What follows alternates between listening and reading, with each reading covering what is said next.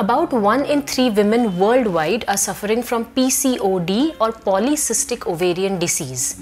While PCOD is more common in women, PCOS or polycystic ovarian syndrome is less common.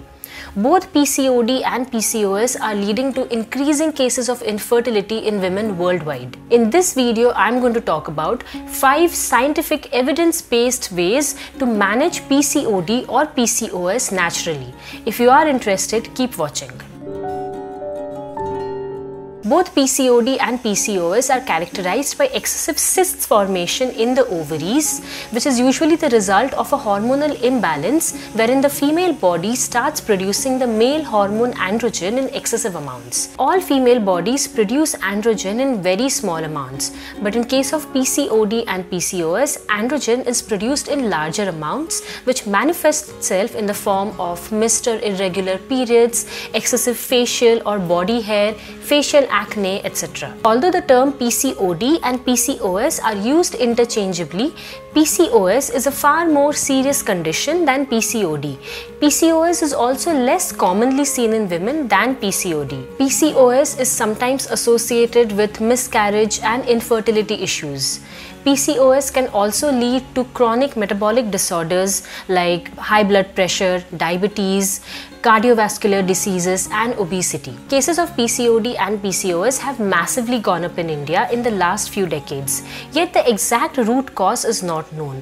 Generally, PCOD/PCOS have been associated with a sedentary lifestyle, unhealthy diet habits, pollution, several over-the-counter medications and supplements. So how do you know if you have PCOD or PCOS? If you experience any of these symptoms like missed or irregular menstrual cycles, excessive facial or body hair, sudden weight gain especially in the abdominal area, thinning of hair, sudden oiliness of skin or acne on skin, infertility, it is always recommended to consult a physician or a specialist and ascertain possibilities of PCOD or PCOS. It is also advisable to get a doctor's opinion on whether medication is required or not, which will depend on the complexity of your diagnosis.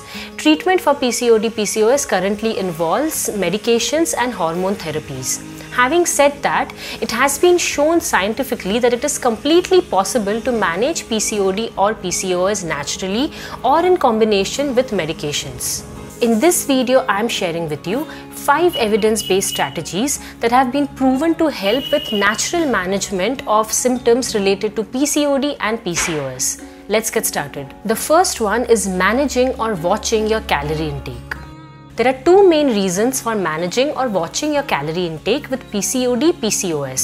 The first one is that it helps with weight management, and weight management is crucial for easing out the symptoms of PCOD and PCOS. The second reason is that calorie management helps with preventing insulin resistance in the body. Now, insulin resistance is a condition where the cells in our body stop responding to the blood insulin, which results in elevated blood sugar levels and eventually it results in diabetes. So how should you go about managing your calorie intake? If you stop eating or restricting your calories, you're also restricting the amount of micronutrients, vitamins and minerals that your body gets. Instead of restricting calories, there are 3 ways by which you can manage your calorie intake. The first one is eating at regular intervals. Long gap between meals results in a dip in our insulin level followed by a sharp spike when we eat. This dip and spike in insulin levels results in insulin resistance in the body over a period of time. When we eat at regular intervals of 2 to 3 hours, we ensure a steady supply of glucose and therefore a steady insulin response in the body. The second strategy for managing calorie intake is your meal timing. Consistent meal timings helps develop reliable hunger cues in the body, and it helps build a system of trust in the body. Our body knows when food is coming and it doesn't need to hold on to the fat stores. Instead, when we skip meals or we eat at different times every day, our body does not really know when to expect food and it holds on to those stubborn fat stores. Consistent meal timings are one of the most unspoken aspects of calorie management and weight management.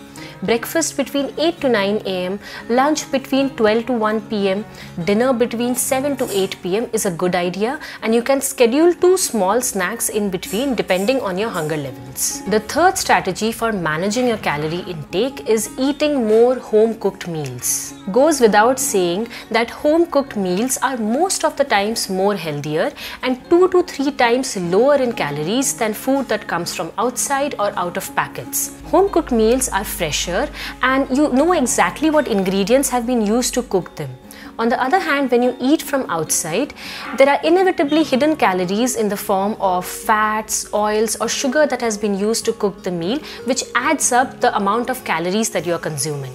So eating more home cooked meals is definitely a great way to ensure lower intake of calories. The second evidence-based method for managing symptoms of PCOD and PCOS is calcium and vitamin D supplementation.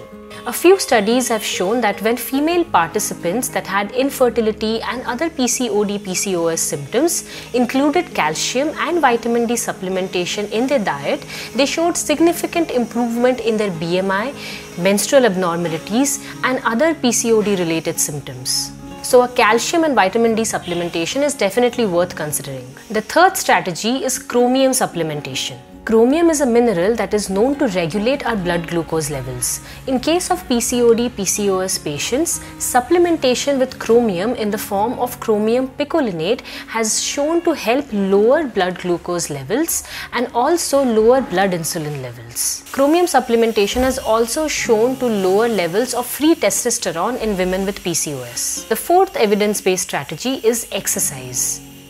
The positive effect of exercise on PCOD-PCOS management has been extensively studied.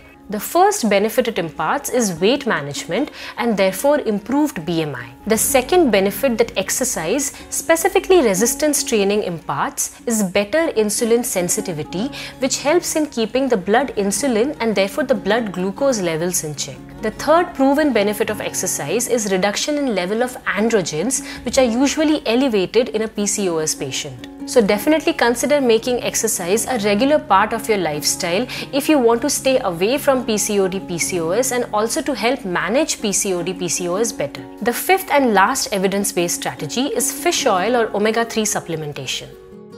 There are a good number of reports showing the benefits of omega-3 and fish oil supplementation in managing insulin resistance in women with PCOD and PCOS. Omega-3 and fish oil have also shown to improve the lipid profile and therefore cholesterol levels in women with PCOS and PCOD, thereby preventing any future metabolic complications.